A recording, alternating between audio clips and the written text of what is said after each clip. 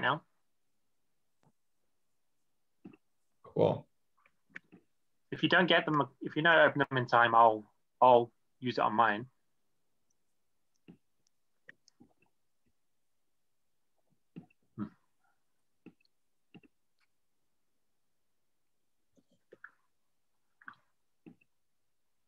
Got the slides. We're good. Just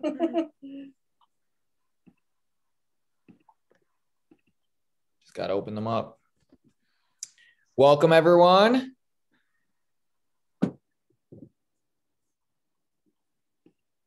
So, Emily and Maureen, I mean, I know you have a lot of slides, which is totally fine. But do you want me to just like slowly go through them as you talk? Yeah, we've tried to put them in a wee bit in order. So okay, I just don't want to go too fast. So yeah, so like the first bit, Emily's speech is about like her and her dad. So the photos at the beginning are her and her dad, and then we go into like Emily's school life and holidays and things like that. I see the slide. The Yankees. I'm afraid to see that. But anyways, I will get us started. So hello everyone and welcome to the show. I feel like that's what I wanted to say. So this session I'm excited to help kind of moderate. It's on juvenile huntington's disease. And we will be hearing from Emily Lawson. Emily has JHD, and we'll be hearing about kind of her experience, you know, how she learned about HD, and then kind of how she was able to really, you know, share her story and make a difference. And what I also learned is that she's a gamer, and I heard she was a baseball fan, and I was really excited, and I still am. But me being from the States and being from Boston, I'm a Red Sox fan, and I learned that she is a Yankees fan. So I promise to keep this appropriate. Well, there's no rivalry here. I promise, Emily. But I am excited to hear your talk and hear your story. And I know your mom is sitting next to you, Maureen. That kind of help out as needed, but you are the pro. And so what I'm going to do is, before we get started, I'm going just to share my screen. Let's see if I can do this. All right, can you see this? Yeah. All right, so before I hand it over to you, just if anyone has any questions, feel free to put it in the chat or put it in the Q&A, which is below you in the Q&A feature. Emily will be talking for, you know, about 20 minutes or so, and then we'll open it up for a Q&A. So without further ado, Emily, the floor is yours. Huntington's disease has always been a part of my life. My dad was diagnosed with HD shortly before he and my mum fell pregnant with me. I was a bit of a surprise. In my family, the HD gene ran strongly in the male line. My dad's eldest brother had it, and my grandfather and his brother had it. In fact, as far as we know, I'm the only female in my family to have the gene. However, the good news is that the buck stops here, as all the other family members who could have it have been tested and don't have the gene. I cannot remember a time when my dad was well. I only really remember him bedridden or in a wheelchair. Despite this fact, I had so much fun. We had a close bond with each other, always fooling around even when he was bedridden. He used to take me rides in his wheelchair. He used to take me to play and watch Cinderella, which was my favourite show, and also his when he was a kid. At some point, I was only interested in named Scott. As they're one of the characters. There are memories I hold. I don't want to. Unfortunately, my dad died shortly after my 8th birthday. And life changed so much after that, for the good and the bad. I was lucky that I had good people surrounding me to help me cope and be around good. This is not to say that everybody was supportive. Indeed, I became estranged from members of my own family. I feel like it is important for my own mental well-being to have a positive mental attitude. And this, I practice this in my everyday life. After my dad died, life pretty much went back to like any other kid in my age. My dreams were to become a volcanologist or an astronaut or even become a US one day. After a couple of years, my mum met her now husband and decided to move me to the dark side of the country, namely the east coast of Scotland. My teenage years were spent on a variety of holidays, spending time with friends and generally being a bit of a teenager. By this time, my dreams were to become the next Steve Jobs or Tim Cook and have a mansion with a pool in California, but my mum was not invited. I still harbor the dream of becoming a US president, but I unfortunately came to the realization that me being born in Scotland disqualified me from running. Quite early in my teenage years, my mum began to notice a change in me. I think the time that I decided to face my animal in America, I was looking on a quad bike, did nothing to dispel her thoughts that I was symptomatic of HD. My mum tried to get me support from my school, and she was sure I had huntingtons, but they were unsupportive. And it was only when she finally moved me to school that she got some help. This was all done without my knowledge. I was completely oblivious. One teacher, if I had dyspraxia, she recognised the symptoms had been missed by many professionals in her own life. This was an amazing moment for my mum. If someone recognised the mum things that my mum had been seeing for something. My initial school told my mum that I would be best leaving school at the first opportunity I got as I wouldn't gain any qualifications. Despite being a A-level student, they thought I didn't want to. My new school, on the other hand, helped me gain qualifications that enabled me to go to college, eventually gain a HND in computing. During my first year of college, I was turning 18 and decided to get tested for HD. Enabled me to plan my future somewhat. The testing process for me was long and drawn out. Obviously with my age, but what the genetic cancer generally is how determined I was and how mad I was be put in my way. I want to know what they did. The process was not easy. It was my first appointed the GP proved that little professionals know about the illness. I see that my mum should get tested despite the genes coming from my father's side. The genetic counselor asked me to see a psychologist to access whether I was able to cope with whichever was ill. My mum and stepdad and I put all sorts of other things in place to enable me to deal with the result. My mum knew 100% what the results would be. She told me that if I was positive, she would take me on my bucket list place of New York. We also had a wedding to look forward to in Florida. Also a lot of roller coasters to get my adrenaline going. We also found that telling my aunt in Australia face-to-face my result. She was due to come home summer of 2017.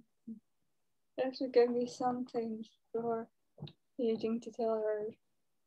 That plan right on out the window when my test results took till the beginning of April to be given to me. My aunt said she was coming home 2 days after this. And I was given the results of my test. It was a label moment. It finally answered a lot of questions for me. Helped me understand a lot of things. For my mum, it was a light bulb moment sort of, because she no longer had to fight, or so she thought, to help people to understand why I did the things I was doing. Another sort of this was telling my aunt and my grandparents about what that I had dealing with. This came out of blue for them, because we had not told anybody I was going through the testing process. My gran had a few swear words and lots of tears. My aunt's answer was to live the best life I did, not full of things that I wanted to do. I told her it was all good. Mum had promised me to take me to New York or something. Right? 2 weeks later, I was sitting in Yankee Stadium with my aunt watching baseball. Sorry, Delray, Sox fans. So many happy. This was all that more than I could dream of. So many happy memories of this trip, despite their concern. I also got to see the Yankees. I also got to see them beat the Red Sox in London. From this point on, everything about my life has been about making memories. We went to Florida 6 weeks after New York. I had an absolutely amazing time. I got to visit Cape Canaveral, which is close, but as close to being an astronaut as I could. I got to read locals that I wanted since I could when I went to Florida when I was sick.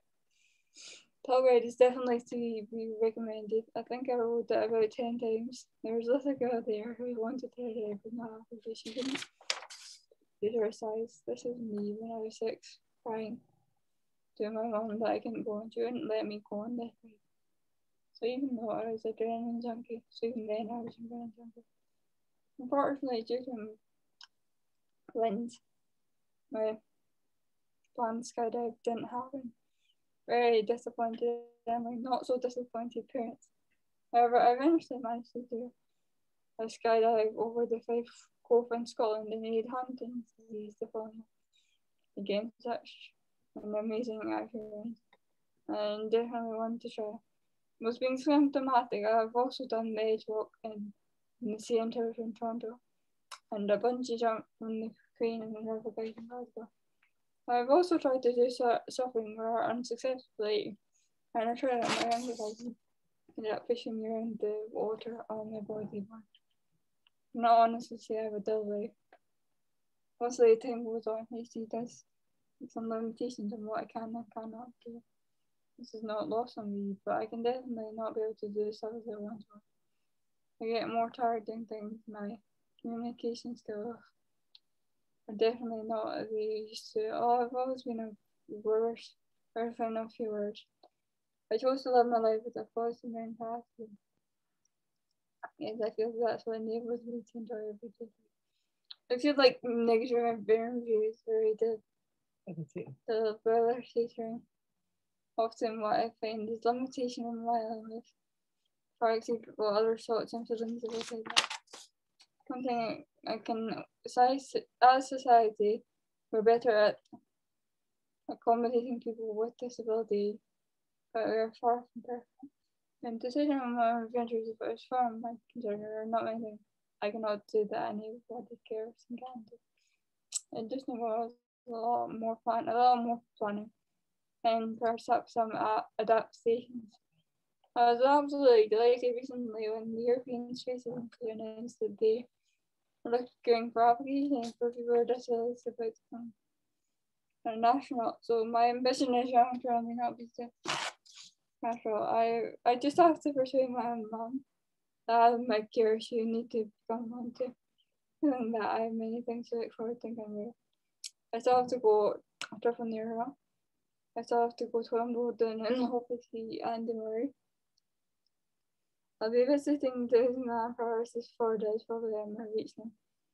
I want to go cruising during the Mediterranean, having cocktails and just generally experience as much as I can. As a young adult, I now understand how my mum is overprotecting me, but it's definitely still learning jokes.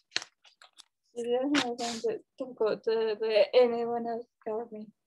The one place that she does feel confident in is the place I go to respite with Lawson Gardens. Quite early on in my diagnosis, thought we get respite, you gotta go so we could both get rest from each other. Imagine being in your late teens, early 20s, and spending every minute again wrong. Also enables my mum to get an hour and sleep, knowing that I'm being looked after. And I get to see other people's nurse and others in some positions to myself. The staff there are so funny and look after me so well. They take me out for visiting for example. and decided they wanted my favourite cat, Canadian Toffee. They took me, despite it going away. They even enjoy me beating them at dominoes on a regular basis. But the first visit to respite was a short one to get us all to get used to it. But when I came home, I asked my mum if I could go every month. Obviously, with COVID, I've not been for a while. But I cannot wait to go home. I'm not sure they'll be pleased when they realise that I can't be there or not. I think that raising awareness of huntington's disease, more people will come to understand that.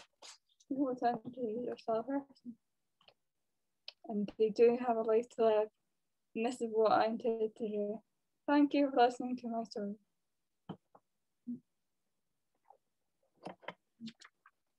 Realized I was on mute. I was like, awesome. Well, thank you for sharing. And thank you for also, talking about the Yankees. But it's really cool to kind of hear your story and all the things you've been able to do to kind of take those risks and live in the moment. So it's really cool. And a lot of people are saying thanks for sharing your story, and people from all over the world are listening to you, which is awesome. Yeah. One question, well, a few questions, but first one is, if you were able to work at Disney, what character did you or would you want to be? Stitch. Which one? Stitch. Not Lilo? Stitch. Yeah, no. What about Lilo? She's not naughty enough.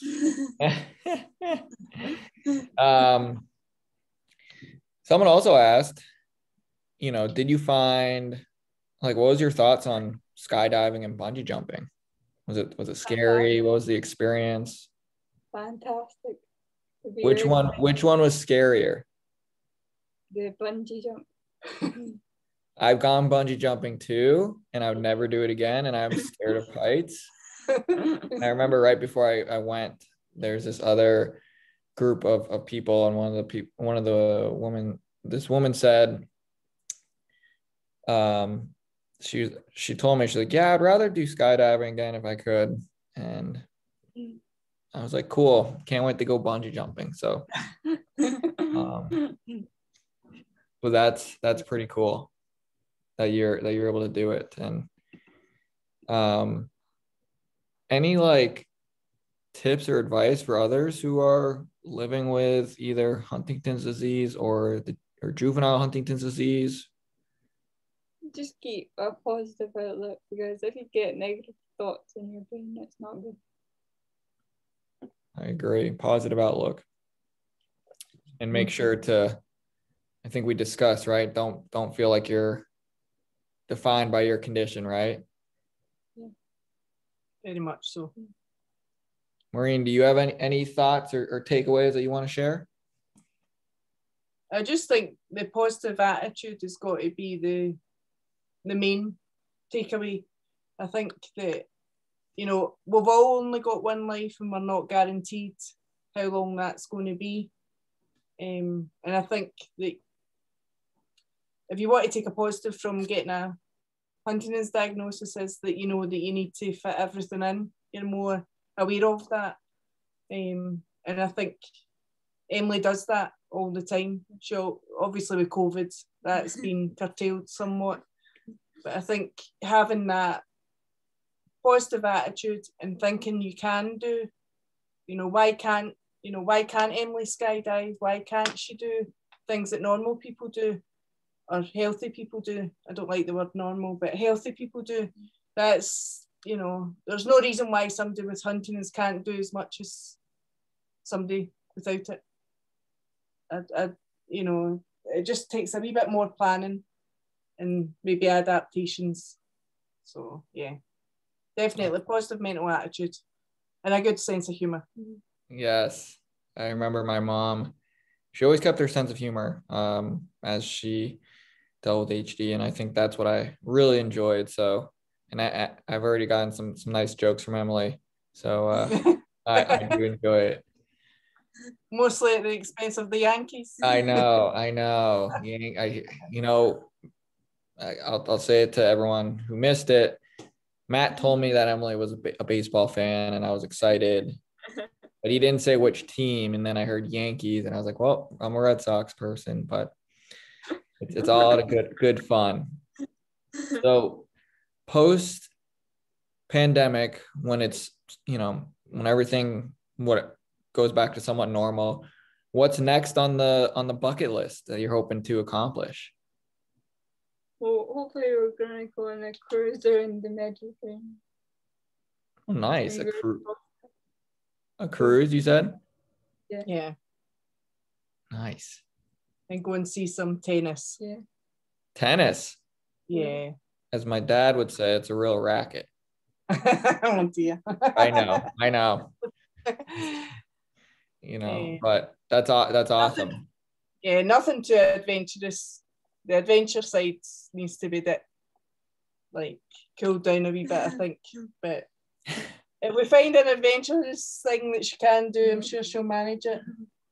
Yeah, but again, it's important, right, that you're able to do what people who aren't living with perhaps a health condition can also do, right? And I think that's what's important, is being able to just adjust and adapt based off of what you're able to do, and just realize that you're more to you than your health condition. I know I've said it before, but just learning that we have some stuff in common. Baseball fans, both play video games. You're big into FIFA. We might have some gamers listening who might want to play at some point. Maybe we'll have a gaming session or something in the future. Game night. I don't know. But it just goes to show, that you're capable of kind of living to the best of your ability, right? And I think that's a good reminder for all of us, especially during this time where there's, when I think of just the pandemic, there's a lot of unknowns, and I think a lot of us can relate to those unknowns of HD. Yeah. So exactly. I think it gives you that, being at home and not being able to go out into the world as much. I think it does give everybody else an experience of what it's like to have a disability and having to rely on others and make changes to your lifestyle because of an illness, or it's definitely been a wake-up call, I think, for a lot of people. Yeah. Which is good. Emily, who would you say a role model of yours is? You can pick more than one, I promise. Derek No. Derek Jeter? I like Derek Jeter, so that's okay in my books. And Steve Jobs. Steve Jobs? Yeah. Oh, nice. How come Steve Jobs? I'm surrounded by Apple products, so. Oh, what'd you say? I'm surrounded by Apple products. She's surrounded by Apple products. Oh, are you? I think just the determination that he had. He was also sick in that, so he died of pancreatic cancer or something. Yeah, and he had that determination, is what Maureen said. Yeah. Awesome. I know we have a few more minutes left. Any other, Emily or Maureen, final thoughts or takeaways you want to share with our lovely audience? Thank you for listening. Yes, of course. And thank you for... I would say thank you to everybody for giving Emily the opportunity to share her story. I think it's important for Emily that she's able to share her story and show that she is not all about Huntington's, and people with Huntington's are also not. That's not the defining thing. Emily is still Emily. She just happens to live with juvenile Huntington's disease. I totally agree. So awesome. Well, thank you again, Emily, for sharing. We truly appreciate it. I know we have a few minutes left, but what I will say is that, you know, we do have a few upcoming sessions. So definitely check out the agenda, check out which ones you might want to attend next. I believe we have one on genetic modifiers in Huntington's disease. I believe we still have perhaps either a break or a nice dance session, which I may or may not attend because I like the move, I like the dance. So, but thank you again, everyone. Thank you again, Emily and Maureen. I hope everyone, you know, enjoys the rest of their day or evening, depending on where they are. So take care, everyone, and we'll talk soon.